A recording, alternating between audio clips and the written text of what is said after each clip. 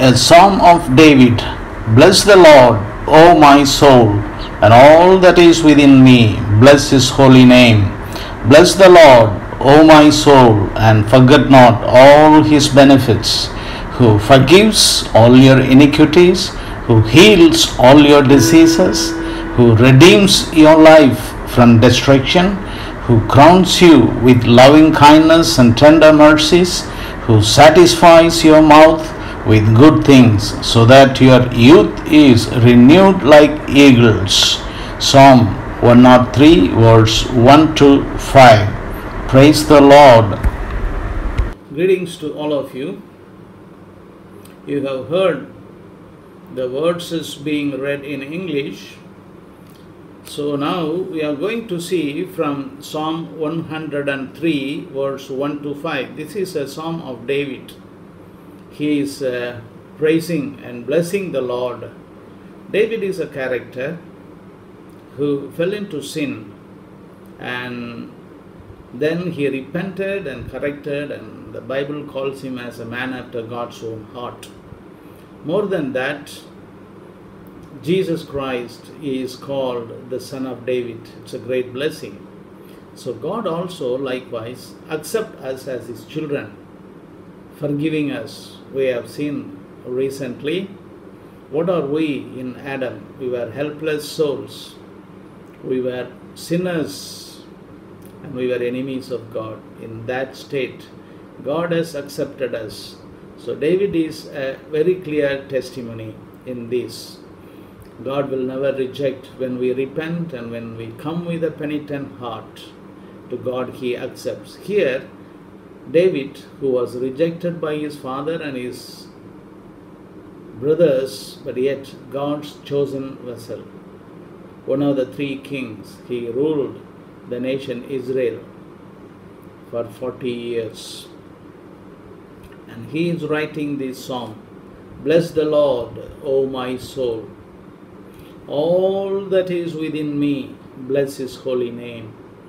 I usually consider this all within me means not only the soul, not only the personality, the thought, purpose and action, or the mind, will and emotion, but my internal parts. We have kidney and we have stomach and we have so many internal organs, even our organs which are living within us, which has life in itself. It can. So that is how I am just trying to take it and use it on me. So all that is within me, bless his holy name. Have to bless the Lord who has saved us freely, forgiving us all our trespasses and sin because of his Son Jesus Christ.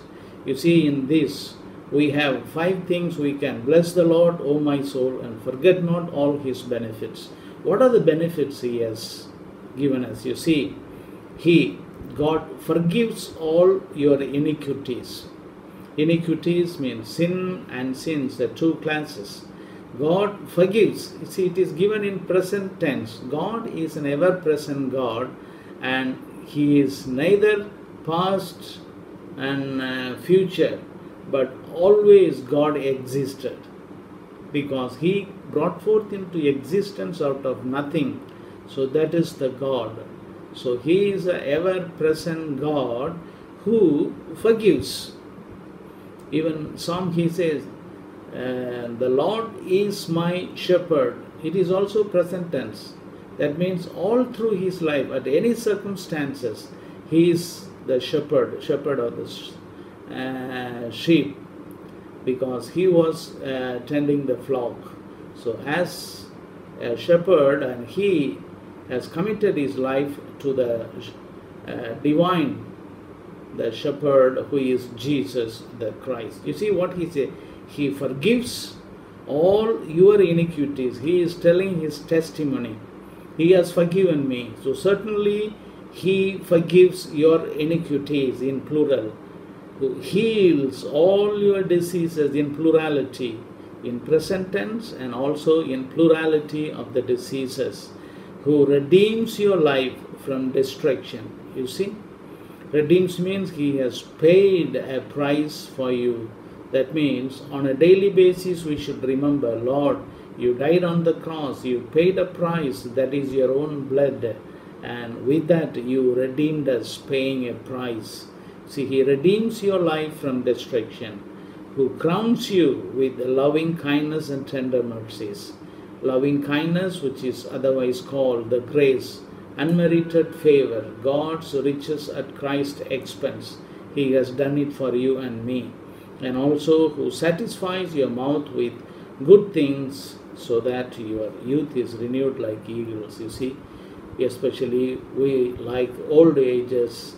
So what we can do, we can trust in the Lord, and our daily bread before eating, we can see, Lord, you forgives our iniquities, and you heal all our diseases, O Father, and you have redeemed our souls. We should never forget it. All these benefits God is doing to us on daily basis. So let us not forget about His loving kindness, the grace and the mercy. Mercy through which He accepts us. Loving kindness, which is the grace, God's riches at Christ's expenses. He provides everything what we need on the face of the earth. So also He satisfies our mouth. Daily food, daily bread He gives us to satisfy us, so that we grow. Even in old age, we will keep our youthhood, and He will bless us abundantly. So we can bless the Lord. He will bless us in turn. We will bless the Lord all through our life until we join Him in heavenly choir. So enjoy your benefits of forgiveness daily, all through your life. Enjoy and forget not the benefits of forgiveness of iniquities and healing of your diseases. If you are sick, ask the Lord. He will heal you. There is nothing impossible unto Him. He bare the healing stripes upon His body, and He has redeemed your life. And daily you can remember that, and He redeems day after day. So also He is crowning you.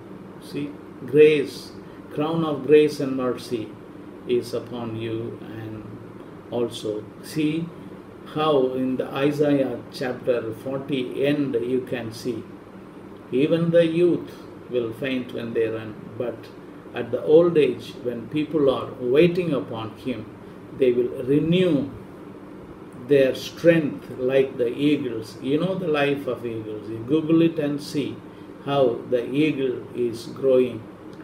At the old, the feathers are removed, and again it is re-strengthened, and it becomes